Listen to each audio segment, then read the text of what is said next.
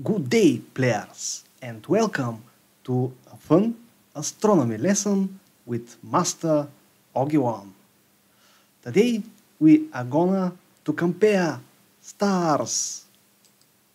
That's right. So we have 10 stars. I have to sort them by size, but this is not the actual size of the stars because these numbers are very big. We cannot fit them in the screen. Anyway, we have some different stars. Okay, one of them are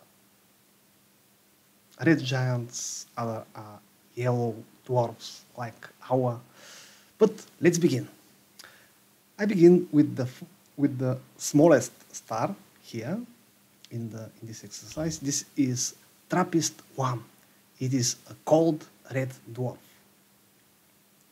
And when I sort it, I can see the actual size of the comparison. We compare them with the sun, of course, because we know most about it.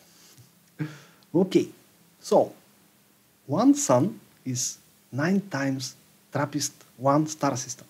That means 9 TRAPPIST make one sun. This is in size, in volume.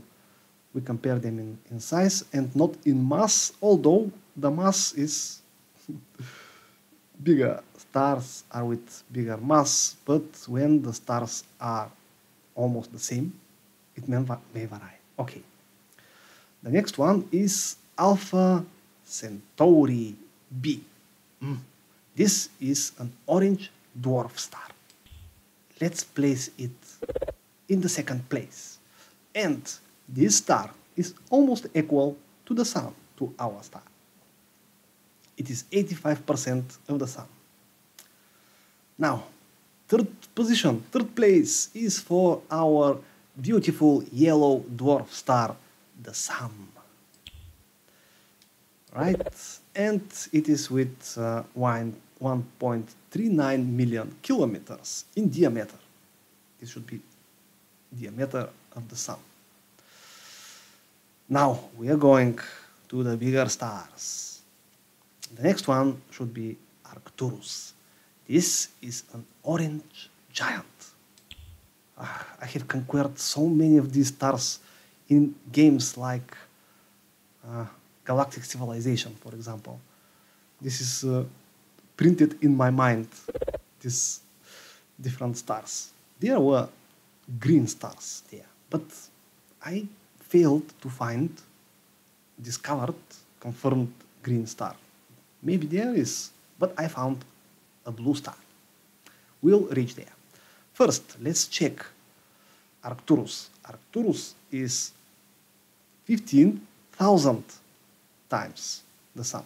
So 15,000 suns will make one Arcturus. The next star should be Aldebaran. I think this was homeworld of someone in Master of Orion 2, Master of Orion. Actually, I made what game will I play next, but this is removable. Okay, don't make things that are not removable. Tomorrow, the matrix will be restarted and you may think differently. At least this is what I think.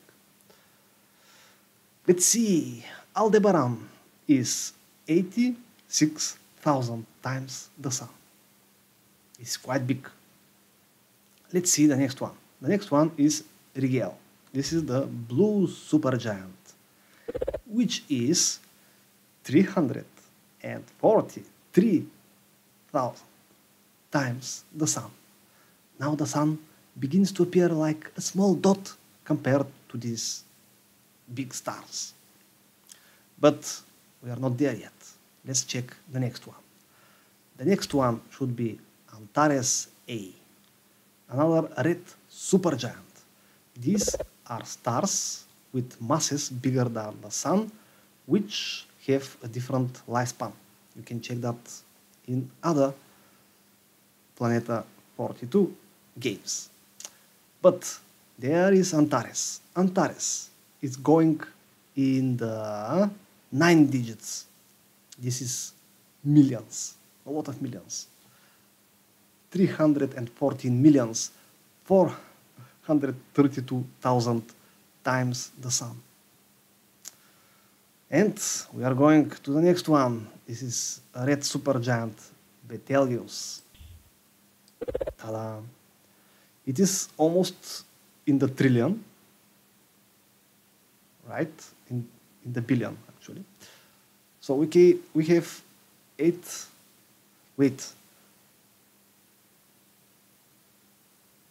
800 millions shouldn't be. Yep. We're not in the billion yet. There we go. This is a red hypergiant, Canis Majoris, the next star. And we have the billion here, 2.5 billion times our star, which is actually, it cannot be seen if we can see Canis Majoris. I wonder if I have a spaceship and I can see Canis Majoris from this distance, I shouldn't be able to see the sun, right? I wish I can experiment this. Well, in some computer games. And finally, we are going to our winner, which is the Scuti star. I think it's UV Scuti or something. This is the biggest star discovered by astronomers so far. And it is 5 billion times. 5 billion, 510 millions, 32,000. 32,000. Yep. All right. And this is the astronomy lesson for today. Yep. Good gaming.